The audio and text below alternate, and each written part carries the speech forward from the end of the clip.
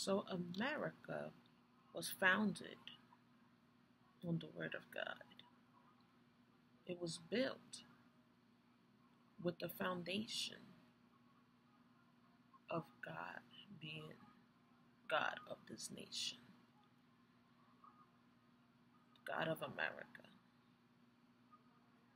in Jesus Christ. Now, if, or if it has been done already, this nation loses its foundation, then what is this nation standing on?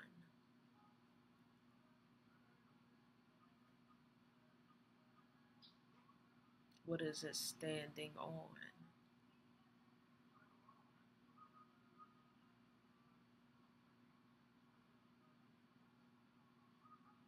What is it holding on to? What is the purpose? America right now needs healing. It needs to return to the foundation. That's God, our Lord and Savior Jesus Christ, being what He is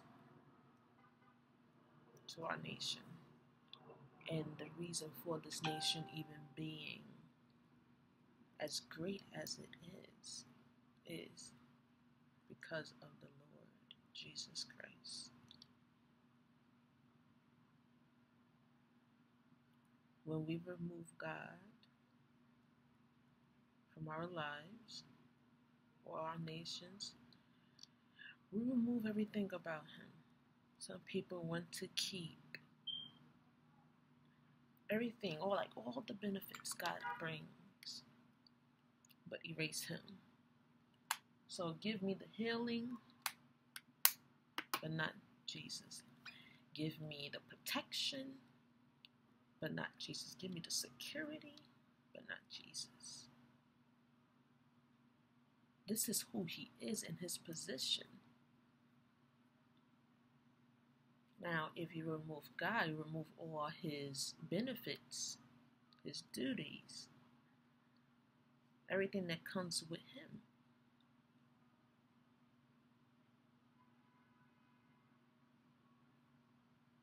America is shaking right now, and we need to return. We need to repent and turn back to the Lord, our Savior, our Father, our God. Because without Him, we are nothing.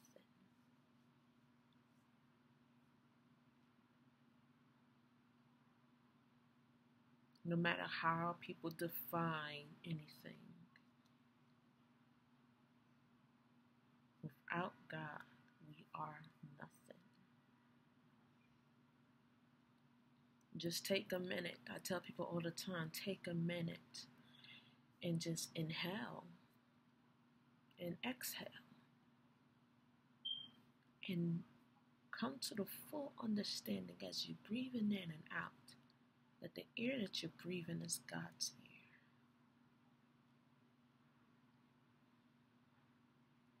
You don't see the air going in your nostril or out of your nostril. It is invisible, like our invisible God, which gives life from the very beginning when He breathed into Adam's nostril and told him to live. Foundation of this world, the creator of this world, is Father God. And the mediator to God is Jesus. He is the mediator between God and man. And through Christ Jesus, His crucifixion, His sacrifice, Him dying and rising again for us, allow us to be reconciled with the Father. just talking about Father God, His greatness, who He is. Through God, there is victory. Through prayer, there's victory. The word of God said the government shall be upon His shoulders.